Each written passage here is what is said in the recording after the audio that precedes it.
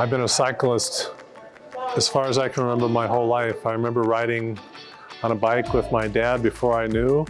I remember getting my first bike. I think I got my first bike when I was 4 years old. So I've been a cyclist for a long, long time. How many years is that? That's 54 years I've been cycling.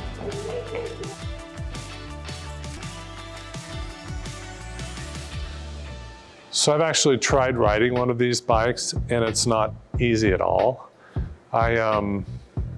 It's hard to get on for the first place, so you have to get a step to get up on it. I have no idea how they used to ride these back in the day, but this is one of the first bike models. It's got a really simple brake that applies pressure to the rubber wheel, and that doesn't look very fun to take a tour up the mountain on to me, but it probably was pretty effective for someone trying to get to work or delivering something during the day, or just a little bit of recreation for the park on Saturday. Pretty fun. I would call this the beginnings of a beach cruiser. These were really popular in the 1930s through the 1950s, and they're back to popular now. If you go to the beach, you'll see the same style handlebars, you'll see the same type seat, and you're really cool if you're riding this around on the boardwalk at the beach with your surfboard hanging off the side. Great bike, all steel frame, really sturdy, great paint jobs with pinstriping and all sorts of fun stuff on them. Just classic American manufacturing here. I remember my very first big wheel. It was a big deal. The great thing about a big wheel, it had an adjustable seat. If you were short or long, you could move it way up. You could take this seat back and move it back. You have three different motions on that. You could wear out the front wheel and you'd have to get a new one because it's not replaceable, it's just plastic. And some of them came with a handbrake so you could turn and you could really skid. It was really fun.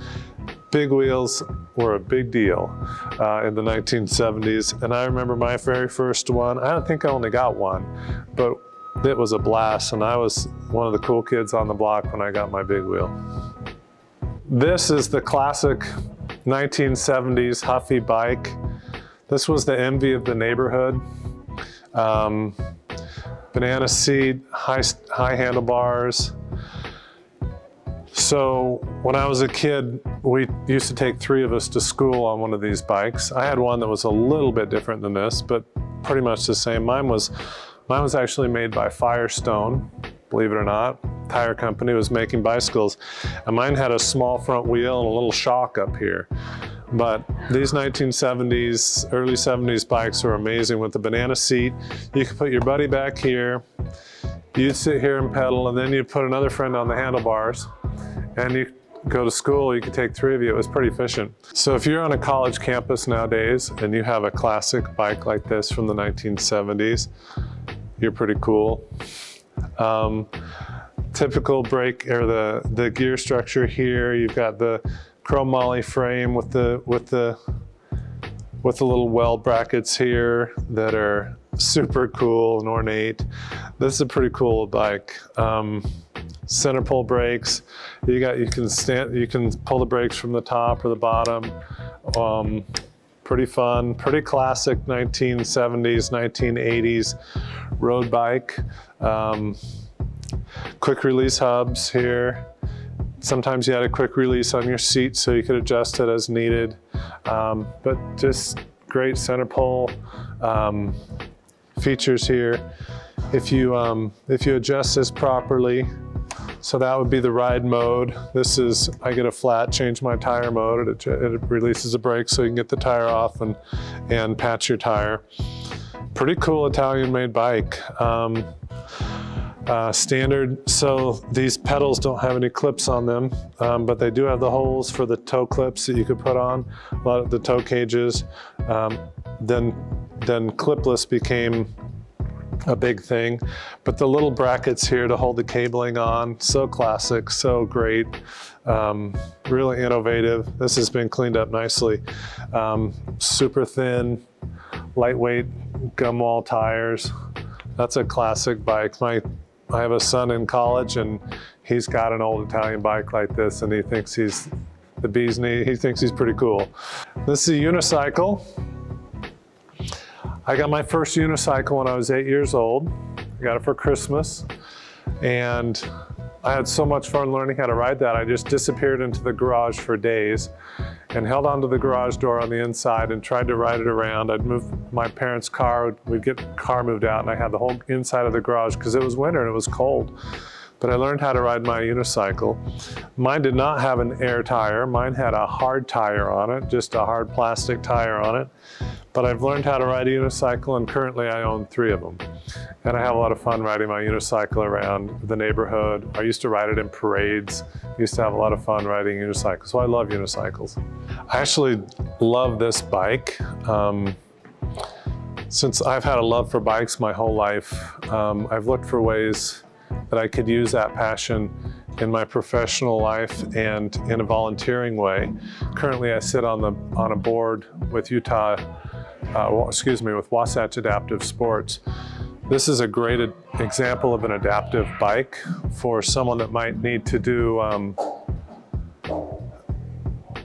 someone might have a disability, and this will adapt to them, and they can have some help here with someone to help them steer it or drive it. We can tighten this up. There's a lot of features here. Obviously, you can strap the person in, give them the security they need, and you can have some freedom for someone with adaptive needs. There are hundreds of models of adaptive bikes, and this just happens to be one of them. This is a great model, really safe, 3 wheels. Some are 4 wheels, some are mountain bikes, some are road bikes. Some are recumbent, some are stand-up, all types of different adaptive bikes and availability. Some are even battery-powered or electric bikes. So what a great thing. So our adaptive community can have access to biking. I love this. Love this a lot. So I'm not sure how many of these bikes are manufactured in a big way. These are so customized. It just became a culture in the US. Anything you could put on it. I think it came probably from the British and the Vespa scooters that were all tripped out. I think this became the American version of it. You can see it's got a shock system here, it's got a headlight, it's all kind of a gold painted or a gold chromed bike. It's got rear view mirrors, it's got a horn, it's got another mirror. The more mirrors you had, the cooler you were. I like the difference between the chrome and the gold chromed. The velour seat, the spare tire, just really, really unique. It's even got some tailpipes here that obviously are all for looks. This bike is for looks. It was just a trend. It became a really cool, individualistic kind of thing.